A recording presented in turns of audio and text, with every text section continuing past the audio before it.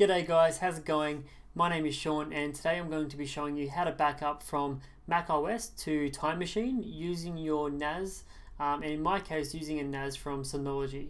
So this is going to be a follow-up video from the one that I just done previously, which was how to back up from a Windows PC to a NAS. Now we're going to be doing how to back up from a Apple computer to a NAS. So let's begin.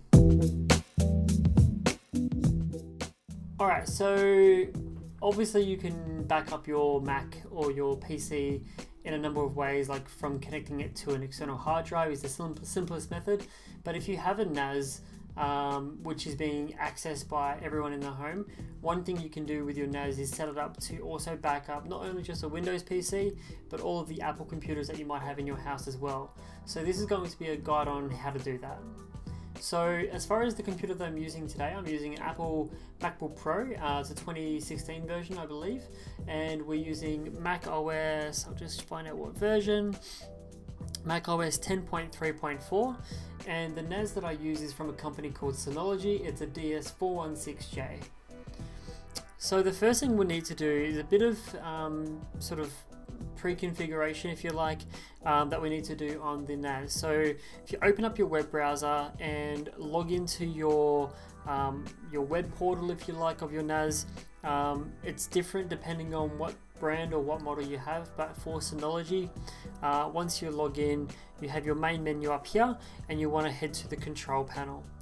So once you've logged in and you're in your control panel, you should see a section here on the left hand side called File Services. So under File Services, we've got SMB, AFP and NFS, FTP, TFTP, rsync and Advanced. Now on the SMB and AFP, we do need to quickly go ahead and turn on Enable AFP. So AFP is essentially the Apple file sharing protocol. So we need to enable that if we want the Apple operating system to be able to discover the files on the NAS. So we can just quickly put a tick in the Enable AFP service, and then it's saying here in a note, enable the Bonjour service discovery at service discovery to help Time Machine find your shared folders. So AFP is just part of the steps, so we need to go to the service discovery, and if we click on that, because it's actually highlighted, it will take us to the Advanced tab. And what we've basically done here is we've ticked the button here for Enable Bonjour Service Directory, Enable Bonjour Printer Broadcast if you have any AirPrint printers from Apple, Enable Bonjour Time Machine Service via SMB, and Enable Bonjour Time Machine Broadcast via AFP. So we've basically ticked all of those options, and we've also enabled the option for wireless network discovery. So we want to be able to access this NAS over Wi-Fi as well. So go ahead and tick all those options, and now we need to go ahead and specify where our Time Machine folder is on the NAS. So we can click on Set Time Machine Folders, and we'll actually have an option here to tick an existing folder that we've already created. So we can tick here the Time Machine user and press Apply.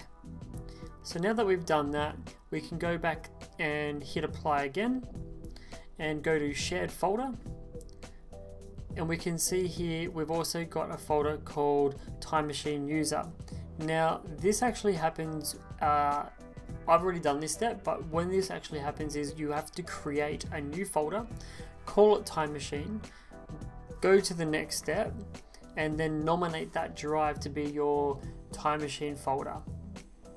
So once we've got our folder here, Time Machine User, the next step is we can minimize our web browser, and we can go into Time Machine on the Mac. So we can go into System Preferences on the dock here, or we can go up to the top left corner and click on the Apple, click on System Preferences, and we can go ahead and we can select the backup disk. So obviously make sure that you're connected to your Wi-Fi as well, and we can go select backup disk, and now we can see here we've got the drive that we've specified and also the folder that we've specified for doing a Time Machine backup. So Time Machine User, we click on that, we click on Use Disk. You are attempting to connect to the server DSJ backup, click Connect to continue. It'll ask you for your details, you put those details in. You will have a countdown which will be commencing your first backup. So it's really quite straightforward and quite simple on a Mac. you can go ahead and you can click the time machine icon up the top here in order to start the backup now. So we're going to do that. It's going to look for the backup disk, it's going to prepare the files it needs to back up, and then it'll start backing up. Now, because you're doing this over Wi-Fi, it's not going to be as quick as if you were connected in physically with an Ethernet cable. But I guess the benefit of this is that you might be sitting on the couch or sitting in a different room to where your NAS and all your cables are. So doing it over Wi-Fi is quite a nice convenient option. Now in the time machine window here, we've got an options button we can click on, and we can also go ahead and we can exclude folders. So you might have video folders or movie folders, maybe your audio library that's not too important to you, or a specific folder that you can think of that's not too important. You can click the plus button here and you can navigate to wherever that folder might be, and you can say, okay, I don't want to include a specific folder here, and you can exclude it. And then you can hit save, and it's going to give you an estimated size of your full backup. You also have the option here of backing up on battery power. So I wouldn't actually recommend backing up on battery power, just because your backups can take sometimes hours, and if you're doing that on battery, you might notice a significant hit to your battery life. So I'd recommend doing it when you're plugging in and charging it, when the computer's asleep, and that way you can do your backups overnight. So that's pretty much it. So thank you for watching this video. It's a very short and quick video on how to back up your Mac to a NAS via Time Machine. If you have any questions, comments or queries about this, please let me know. Please go back and see some of the other videos about how to back up your Windows PC or how to use your NAS as a media server.